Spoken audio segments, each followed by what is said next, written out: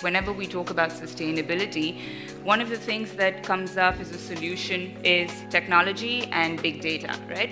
How do we actually collect this information? How do we drive sustainable decision making? All this information is coming at you, and frankly, it's your job as the Chief Sustainability Officer to ensure that all that comes together seamlessly.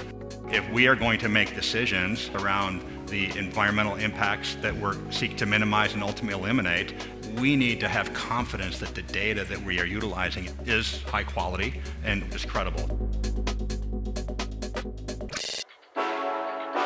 We're seeing the financial reporting space dovetailing with climate reporting because climate risk is financial risk. I don't want a survey that gives me assumptions.